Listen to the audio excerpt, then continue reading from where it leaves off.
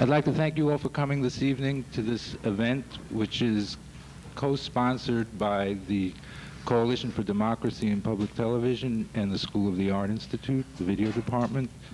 Our opening remarks are going to be by Scott Sanders, who's a spokesperson for the coalition. Scott.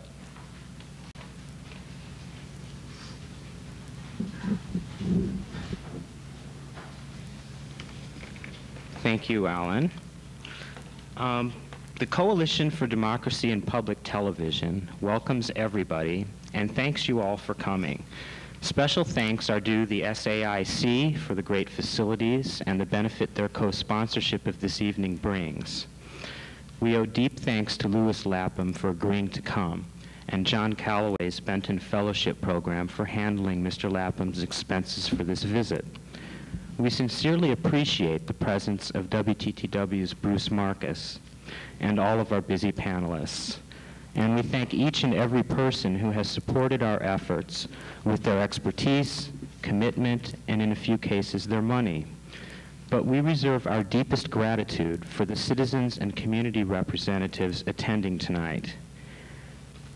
It is commonly agreed that commercial TV's 5 p.m. newscasts are mostly reprehensible, but public television is not inherently altruistic either. If we impress nothing else upon you tonight, it should be the fact that the small amount of public TV programming truly responsive to the diverse needs of our community is there due to pressure and struggle. Formed over a year ago, the Coalition for Democracy in Public Television has its roots in many of these efforts, as well as the broader movements for social change. The more than 170 community groups under our coalition's umbrella range from the North Shore Peace Initiative to Operation Push to the Religious Task Force to oppose increased legalized gambling.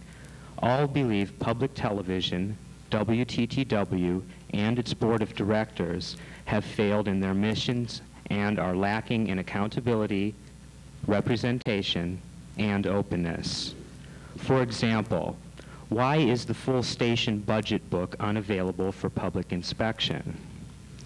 Is our community best served when the top executive positions with real power at WTTW are always held by white males? And who picks WTTW's board of directors? Please look over our coalition's history and accomplishments listed in your programs. Make no mistake, we are very encouraged by things like CETA's concern about board diversity, WTTW's support of the series Viewpoint, and the recent live public forum on casino gambling. Our friends at Channel 11 are trying, but the obstacle course we've had to go through to get even this far would probably give the Green Beret pause. I would like to share an unusual experience I had with WTTW a year and a half ago to help put this evening into perspective.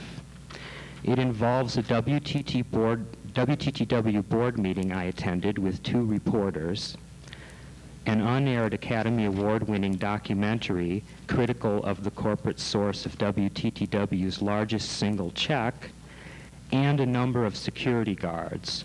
But to move the evening along, I will refrain from telling that story now. We will be happy to provide the details of this to the media after tonight's program.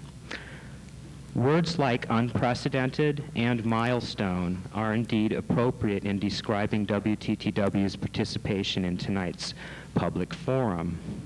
We invite Channel 11 to participate in more community dialogues like this one. We have a brilliant panel tonight and a special circumstance. Let's see if we can utilize this tool we have at our disposal to move forward now. Please take note of the handouts listing films banned by PBS, and on the back of your programs are a notice for our next meeting and a membership and donation form. Your help and participation are critical to our work.